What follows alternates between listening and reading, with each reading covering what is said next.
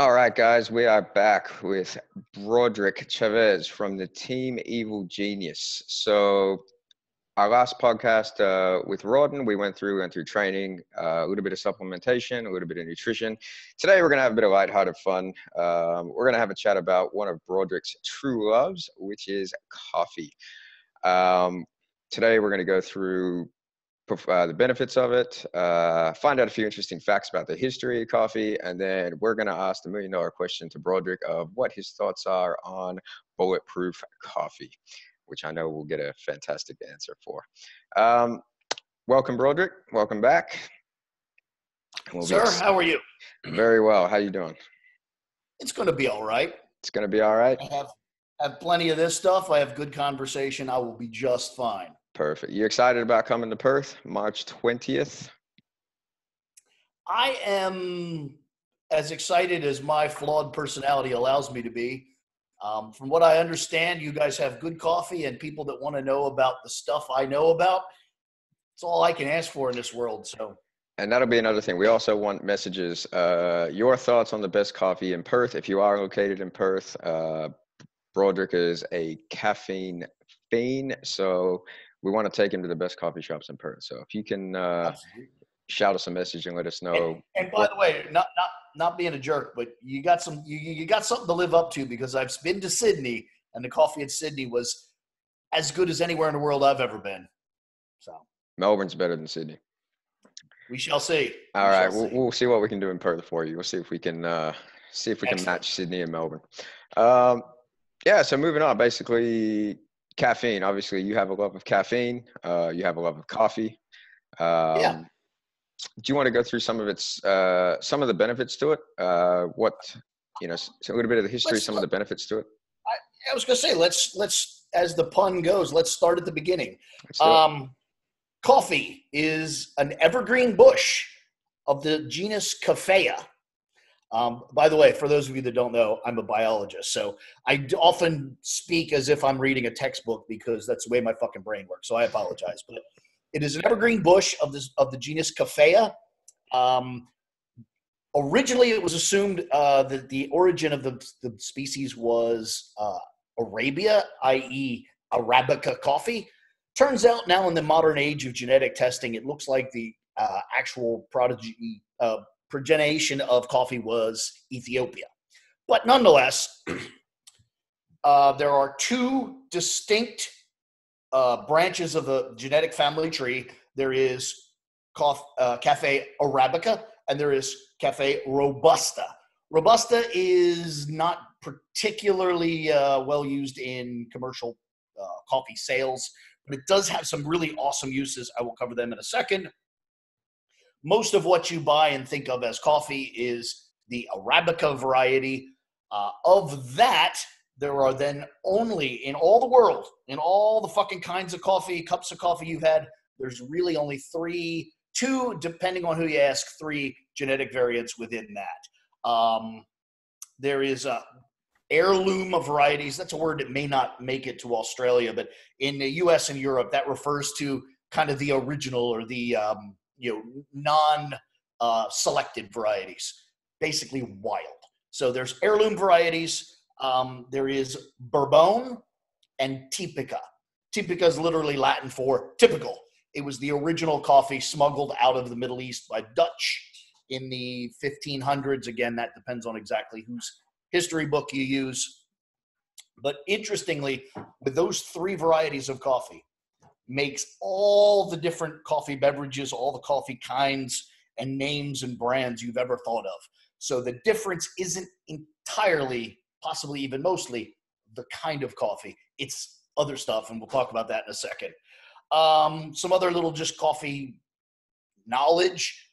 From the time you plant a coffee seed until you get the first crop of coffee is a minimum of 3 years. Most respectable farms and farmers, it's 5 years. So one of the reasons coffee is so expensive is it's literally a 5-year investment from seed and ground to coffee. And then on top of that, the first few years of crop are less than the later ones. So to really get good coffee crops, you're talking about a 7 to 10 year old plantation. So that's one of the many reasons why coffee is expensive. Secondarily, and this is, in relation to that, there's only 3 kinds of coffee. The biggest factor in coffee before the roast and the brewing is geography, where it's grown.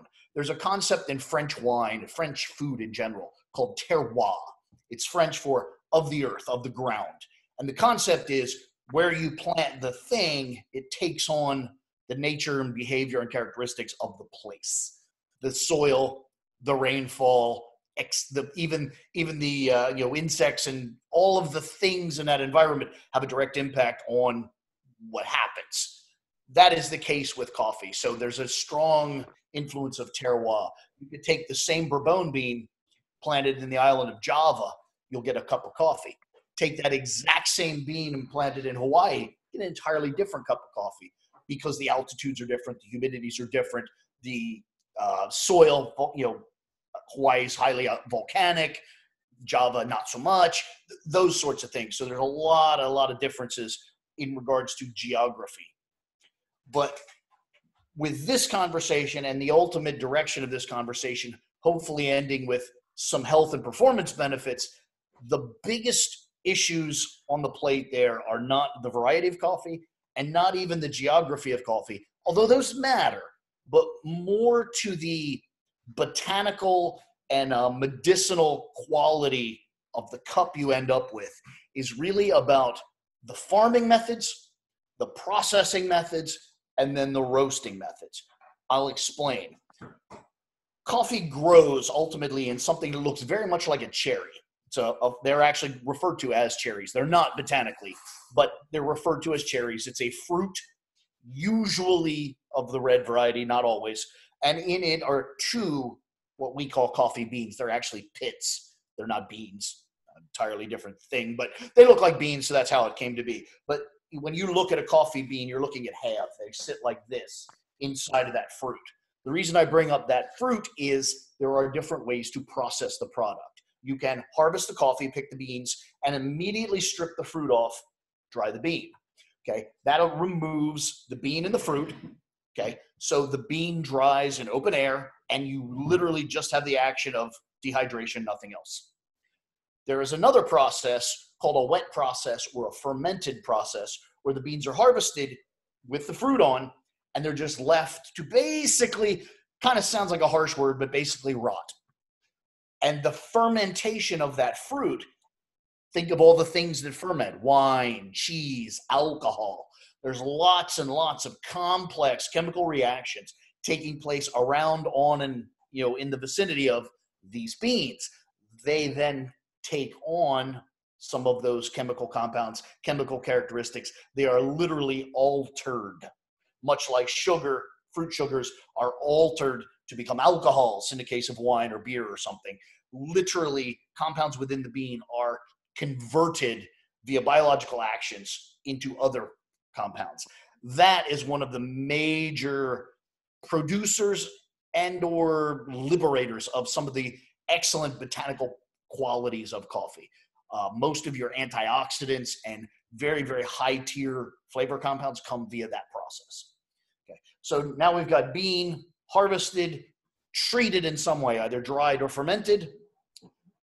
Now it's stripped, cleaned, and prepared. Now you have beans, which, by the way, are a very funny green color. If you've never seen an unroasted coffee bean, they're a really strange kind of khaki green, unappealing color.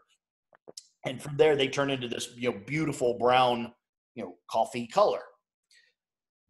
The reason I make such a big deal about that is because basically roasting coffee is cooking it. You're roasting it, much like you would a piece of meat.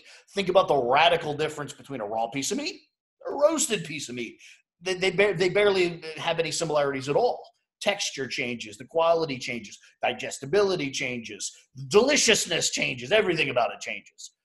That's what we've got with coffee. You're now going to apply heat. That heat causes caramelization, pyrolysis, the Maillard reaction, all of these complicated chemistry functions that are converting very large compounds into smaller compounds and simultaneously fusing some of the smaller compounds and building them up into larger compounds. So you actually get a transition of this flavor profile. One of the interesting things people don't realize is light roasted coffee actually has more caffeine than dark roasted coffee. Dark roasted coffee has more flavor compounds, but caffeine is heat degradable. So the more you roast it, the more you break down the caffeine. And then that comes into play again later when you brew coffee. The amount of time you apply heat to it ultimately affects, what comes out, literally. So here's the thing. You can go through this chain of events from, okay, you pick your genetic variety of coffee. You pick your geography. And most of that would be predominantly about your what appeals to you. And I won't go into it now, but if you want to study the subject, there are rough regions of coffee, Pan-Pacific, South and Central America, Australia, China, Australo, I forget how they word it in the coffee business. Indo-Australian is the Chinese and Australian, which, by the way, some of the best coffee I've ever had was at a coffee plantation in the Gold Coast of Australia. Fucking amazing. Great coffee. Literally, though, part of the allure was literally like right off the bush. But anyway, if you don't know, there is coffee in China, India, and Eastern Australia. And the Australian's good. But anyway, each one of those regions, the coffees tend to have similar characteristics, both because the people that originally migrated there, planted the coffee, brought the same coffee with them, partly because they share similar, weather and geographic components, roughly same soil types, roughly same weather patterns, etc. So the coffees begin to take on very similar things. The coffee from Papua New Guinea is very, very similar to the coffees from Indonesia and et cetera, because they're close together, they share the same weather, that sort of thing. So you choose your variety, you choose your geography, mostly based on what you prefer. From there, you now have to differentiate between what you prefer and what you actually want in the cup. For instance, if you're looking for a coffee that is particularly high in caffeine, you're actually going to want to look at South and Central American coffees. One, because of the original variety of bean that was there, slightly higher in caffeine. Two, because of this, I said early on about the Robusta, and I said we'll come back to that. One of the reason why Robusta is called that is because it's a very robust plant. It grows a lot of coffee, and it grows in a lot of conditions that other coffees will not. The problem is, it makes a pretty crappy cup of coffee. However, and this is why my biologist roots come through on this, there is something you could do called grafting.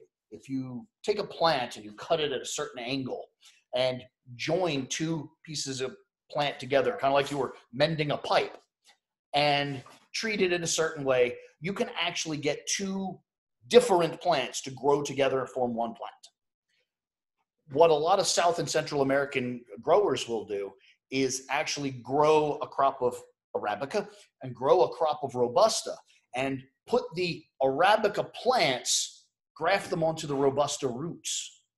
So you get the root bed, which is very robust and capable of growing a lot and feeding a lot of coffee, but you get these beautiful, delicate Arabica beans and then the good coffee. The catch is that process seems to upregulate the volume of caffeine produced in the plant. So South and Central American coffees typically have a little more caffeine than the rest of the world. Okay. It's a quirk and it's cool. And, it's kind of, where my, pedigree is. Trust me, if I had my life to do over again, I'd be in Brazil right now grafting coffee plants together. There's not much choice. It would be the truth. So if people need the proper pick me up in the morning, they're going to be going South American coffee. Yeah, interesting. Very likely. And coincidentally, it's probably not a coincidence that if you went to the grocery store and bought a breakfast blend, almost always what you're getting there is Brazilian, Colombian, possibly Costa Rican coffee. So the breakfast blends are stronger. Exactly. Well, stronger is a bad word. They have more caffeine. Yeah. Okay. Strong is a subjective word. Strong in what? Strong in caffeine? Absolutely. Strong in flavor? Now that's probably an East African coffee. East African coffees the original heirloom varieties have lots of flavor compounds that have been lost in some of the other coffees. Last paper I read, your heirloom varieties have somewhere north of 800 various flavor components within the bean, various chemicals that present various flavors that are actually detectable by the human palate. There's even more in there than that, but the human palate can discern as many as 800 of those individual flavors, whereas most of the rest of the world, it's less than that. Okay. Also, one of the reasons it's assumed that Ethiopia is the genesis of coffee is it's also where you find the highest genetic diversity. There are more microdeviants of coffee in Ethiopia than anywhere else in the world. That usually reflects back to it had a head start genetically. Oh, okay. So we've got bean, we've got process, now we're at roast. Yeah. Once you begin to apply heat to coffee, you are cooking it and therefore changing it. The more you roast it, the more you reduce caffeine, the more you increase individual sugars. You're liberating sugars from larger compounds. Large carbohydrates, large proteins are breaking down into sugars, something called the Maillard process in culinary arts. As you do that, you are changing the botanical profile. You're moving from acids toward bases. Acids tend to break down under heat. Base compounds, alkaloid compounds, tend to build up under heat.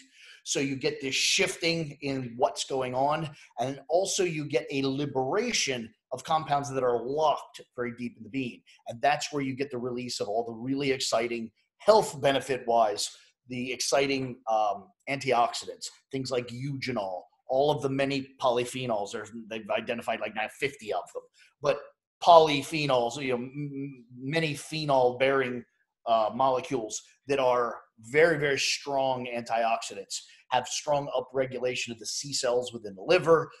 Everybody wants to, drink or take, milk thistle pills or some nutty ass thing to help their liver health. Quite literally, black coffee is probably the only thing that actually has any benefit on the long-term metabolic health of your liver, outside of, not doing a bunch of drugs, damaging your liver. So. Okay. So coffee ends up being very beneficial for the liver. Absolutely. Coffee is very good for the liver. Also, some of those polyphenols and some of the, I don't want to say undefined, but somewhat undefined, unclassified compounds seem to have very strong impacts on vitamin K production, therefore coagulation, and let's call it blood health. It's been found that alcoholics notoriously have very poor vitamin K production, because of the act of drinking alcohol. And it's been shown without even reducing their alcohol intake, the addition of coffee improves the quality of their blood and the quality of their coagulation. Huh. Okay, because always the general understanding of coffee has always been that too much coffee can be bad for you. Well, first of all, that's just a silly statement, because too much of anything, too much of anything is bad. Toxins are defined by the dose. Yeah, too much porn is bad for you. Too much, that's just when somebody says something like that, that's just their face making noise. There's not even a thought behind that. That is, fucking water's awesome for you. Stay hydrated. Water's good. Fucking hold your head in a bucket for 15 minutes. Tell me how good that is. Yeah, fucking nitwit. So I just try not to say anything that's stupid to me, and I won't yell at you. But the reality, as I've come to assess it, the 1980s was the beginning of non-biased coffee research. They started to actually research coffee in a light where, maybe this has some benefits, rather than just immediately trying to prove the negatives, which you can do very easily in science. You can decide something's bad, set up studies to make it look that way. They did that with steroids from 1950s through 90s. The truth is they were just really crappy, poorly designed studies that were intended to prove it negative. Once coffee studies were begun to be done in a more objective fashion, the reality is every year studies were done with more coffee and finding more benefits. One cup had these couple of little benefits, a little bit. Then 2 cups a day. Now they're up to 6 cups a day. People that consume as many as 6 cups of coffee per day have lower incidence of stroke, lower incidence of Alzheimer's disease, less of all strange things, less hip fractures in geriatric patients. There's so many benefits they're finding now associated with coffee. And the interesting thing is, it's not one thing. They're not finding, oh, it's the caffeine, or, oh, it's the polyphenols. It's apparently coffee as a unit, as a thing.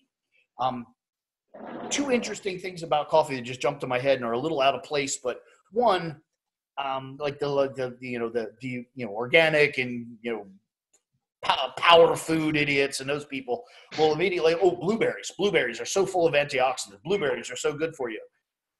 1 12-ounce cup of coffee has more antioxidants than 3 servings of blueberries. And coffee doesn't go out of season, and it's always fucking delicious. Second, these studies have been done going back all the way to the 1960s. If you took 200 milligrams of caffeine tablets, caffeine from tablet form, and you got 200 milligrams of caffeine from coffee, the effect profile of the caffeine is almost identical. You'll get the same elevation in catecholamine response, same elevation in alertness. All of the caffeine acts are the same. But the side effect profile is literally half to 40% from coffee as it is from anhydrous caffeine tablets. And no one has the slightest idea why that is. Even still now? Correct. Even now, it's clearly some synergy of all the carbohydrates and oils and things within coffee, but no one's been able to identify it. But again, I don't want to sound like like one of those organic kooks that I make fun of, but I don't find it a surprise that nature is able to do this shit better than humans. Nature's had quite a head start. It, been on about growing coffee a lot longer than we have. So surprised me. Okay. That's interesting fact, especially about the blueberries. Yeah, it's funny. Yeah. Real quick, so we get through all this. We've got coffee, and we've even determined a roast. And very roughly, lighter roast, higher caffeine, darker roast, lower caffeine, regardless even of where it was grown and all that. As you roast coffee, you tend to reduce the stimulant factors and elevate some of the polyphenol type antioxidants. So again, what you're intending to do with the coffee probably has a strong impact on what you do to the coffee. A breakfast roast typically will be a light roast from South and Central America. You're going to get a very strong delivery of caffeine, not much else. Then if you went with, say, an East African coffee that was roasted more, you're going to get less caffeine, but more of the antioxidants, polyphenols, etc. So you could, if you want to be really generic, you could say, South Central American coffees for performance, African Pacific coffees for health, although none of them are unhealthy, but you could kind of lean it that way. It'd just be more beneficial. Correct. A little more of those beneficial things. And then after all of that, you got your coffee, your variety, your process, your farming methods, your roast. Now that's how do you prepare the cup of coffee? And that ultimately has influence on what's in your cup. I won't beat this to death because it's literally an art form that I won't even be able to do justice to. But very roughly, when it comes to coffee brewing, you have just a couple of factors. You have the coffee you've chose. Obviously, we've covered that. You have the grind size, how rough or fine the coffee is ground. Okay. And that, again, very basic geometry. The finer you grind the coffee, the more surface area you now have. That means more of the coffee is going to be presented to whatever volume of water is pushed through it. If you think of coffee grounds, if you crush that all into just like one ball of coffee and poured water on it, water would really not be touching much of the coffee, just the surface and not the inside. Whereas if you pulverize that into a powder, almost every molecule of coffee is going to get exposed to water.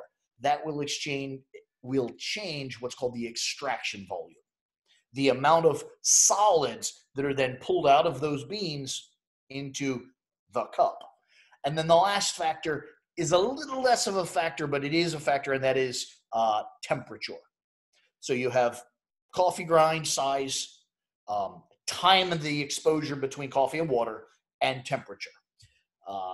And that's roughly it. It's just a manipulation of those things. More temperature, again, lowers caffeine. Espresso type coffees, one, typically come from a darker roasted coffee, and then two, are exposed to high pressure and high heat. You get actually less caffeine per unit weight of coffee. The people misunderstand that. Yes, a little 15 milliliter, shot of espresso has a lot of caffeine, but if you actually go back and look at how much coffee, pulverized coffee powder, was responsible in making that, it's actually less caffeine than if you made that same amount of coffee into a drip or some other method. Okay.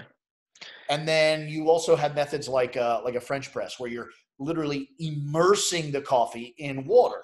Now, not only do you have that issue of surface area, but now you've got time, because the water and the coffee are amalgamating, solids are distilling out of that. And the reason I bring that up is, if you're really looking for that botanical benefit, that medicinal benefit of coffee, you probably want to go with a method like a French press, because you're, one, getting a high level of immersion, a lot of time for the bean and the water to make friends, and two, you're getting less filtering, because it's just that kind of wire mesh situation instead of all the complicated papers and cloths and all that. So you're getting a higher particulate matter. So you're getting a higher particulate that has been exposed to the water longer. So that's where you're really going to start imbibing, I don't want to sound like a kook, but the actual essence of the coffee. Okay. So the French pressing that you're going through there, that's what you'd see at a lot of the, there you go. Yeah. So that's what you'd see at a lot of cafes. Absolutely. Yeah. Okay, better gotcha. ones anyway. Better ones. Yeah. Yeah. Well, that's a good sign for Perth right there, because I think the majority of the cafes, that's what they have there. So we're off to a good start for you. Excellent. I can ramble on about coffee for another hour, but I mean, that's your fundamentals. That's your fundamentals. Okay. And in terms of performance now, Yes. Timing of coffee, is there anything people should know in terms of, how long to take before, just during the day? It always comes down to why. Everything. And when I'm in Perth and giving my, big seminar, everything's going to come down to why. Yeah, people always ask, is this a good idea, or is that a good idea? Why? What are you trying to do?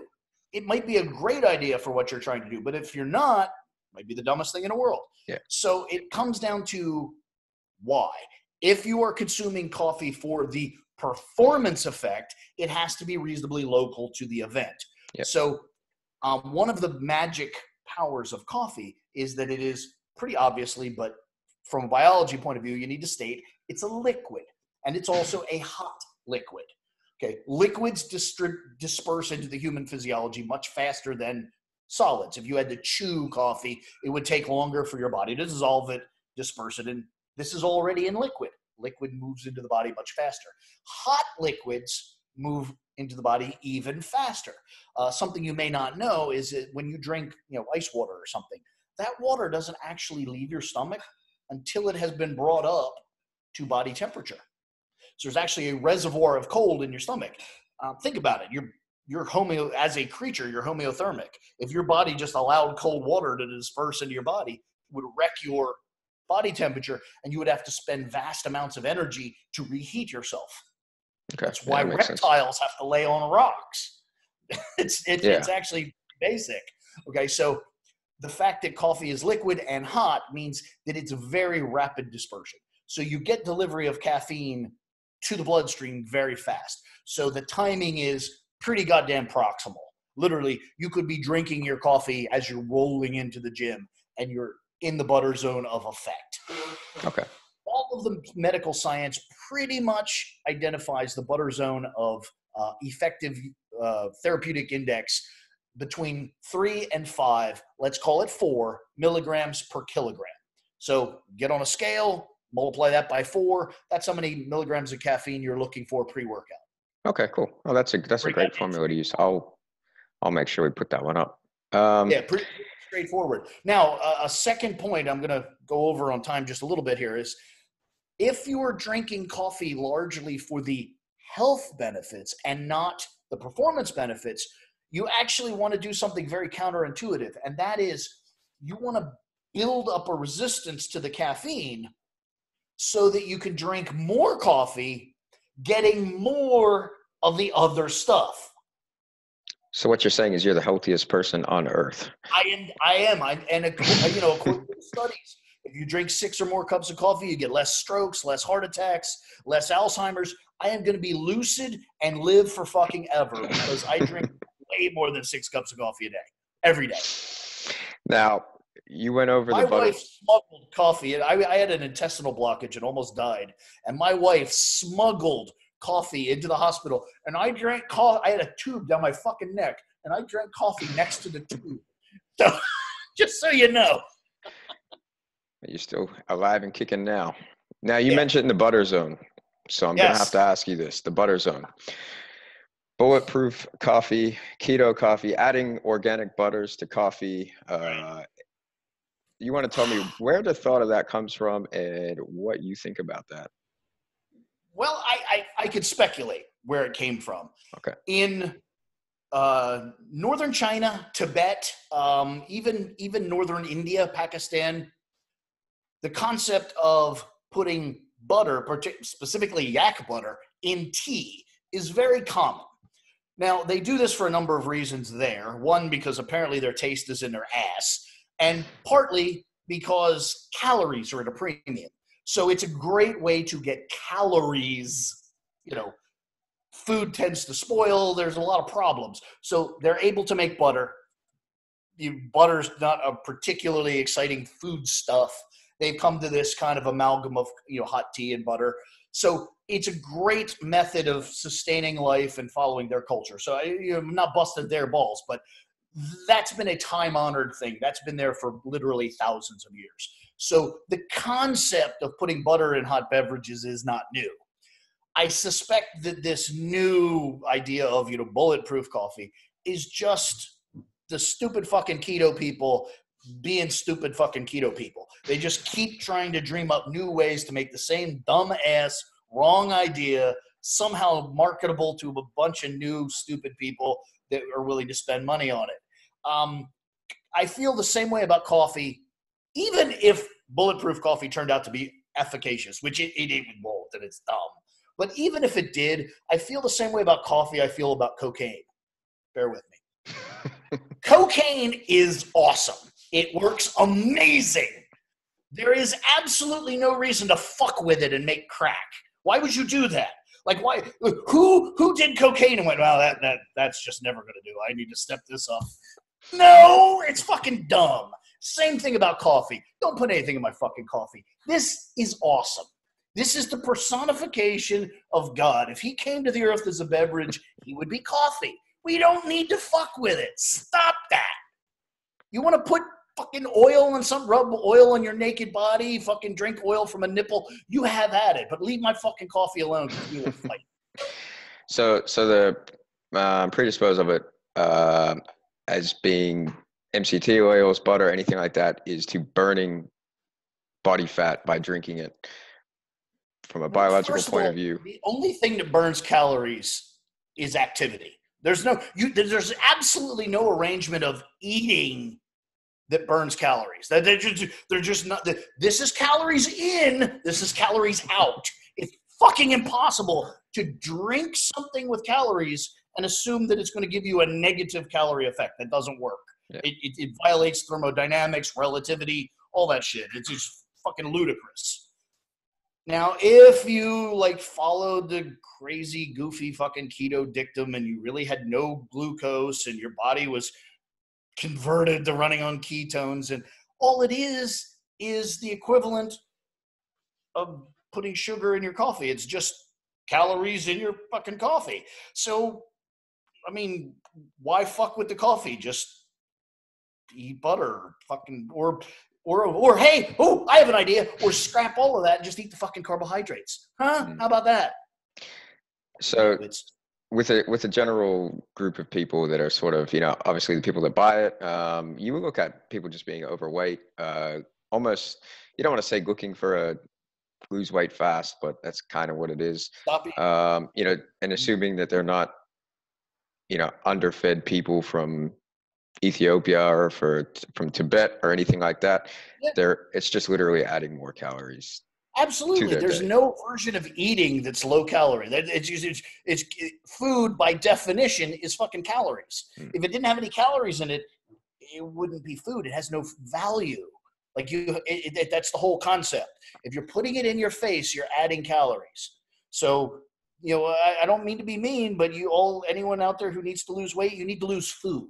That's what you need to fucking make that equation. Lose weight, lose food. Gain weight, gain food. That's why we, strength athletes eat so goddamn much food, because we want to get bigger. And when we want to get smaller, strangely, what do? We eat less food. Calorie deficits and calorie surpluses. It's pretty straightforward. Yeah. Don't fuck with. Don't fuck with Broderick's coffee. Exactly. God damn it. Any other key points or anything that you want to jump on that might be of importance to listeners, or any fun facts that you would have in terms of caffeine? We've gone over that pretty thoroughly today. Yeah, I'm sure. I'm sure that I do have 27 more things stuffed in my head, but people don't want to be lectured on it. All I would say is the preponderance of research suggests that coffee is great for you, great for performance, great for overall health. Very roughly speaking, the more you consume, the better off you are. Actually, I will give you an interesting topic, a little interesting bonus kernel. In human genetics, there's actually 2 variants of the P450 cytochrome gene that metabolizes caffeine. And it turns out, and this is wacky, who'd have thunk it, people with equatorial lineage, people that come from equatorial regions. I don't know, Kenya, Ethiopia, these places where coffee actually comes from, okay? People of equatorial genetics tend to metabolize caffeine as much as 2 times faster than people of northern and southern non-equatorial genetics. So if you are, Siberian, you may have less tolerance to caffeine. And if you are, Greek or Kenyan or something of that nature, you probably have a very, very high tolerance to caffeine. Probably not a surprise that the people that, came into existence with that botanical product have the highest tolerance to it. So I find that clever and interesting. Okay. So in terms of performance, we just want to go through a quick overview of it, that you can literally, because if it's hot coffee, that you've got a very, very short window for performance. You can have it, as you said, literally rolling into the gym. You'll see performance benefits. To higher caffeine, so breakfast blends, is it South American you had said? Correct. Have higher caffeine, so probably better for performance, where some of the other blends will be better in terms of antioxidants. Correct. Okay, so have a mix of both, basically, if you're looking at performance. Absolutely. And looking at health. Yeah. Okay, absolutely. Cool. And if you kind of want to follow, like wine people and cheese people have these kind of rules, which I'm not big on rules, but if you were to go to a coffee house in Europe or something, this is what you would find. In the morning, they would serve obviously a breakfast blend, a South Central American type coffee. And then come lunch, they would transition over to maybe an East African. And then at dinner, they would actually migrate all the way over east on the globe to a Sumatran, Indonesian, Southern Indian type coffee. And basically the concept is the later in the day, you get a little less caffeine and a little more antioxidants as the day rolls along. Makes perfect sense. So a dinner coffee would definitely be something, East African or East, and a breakfast coffee would be, the hemisphere I'm in. Okay. It's interesting. I think you've covered coffee probably more thoroughly than I have ever heard before.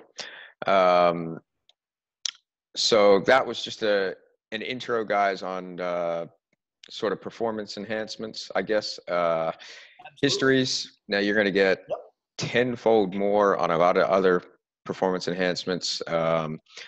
Also with nutrition as well, supplementation. So we're going to go through a ton of stuff that's going to be really, really interesting on March 20th. So Absolutely. Absolutely. we'll Keep in thank. mind, folks, this is just my own personal habit.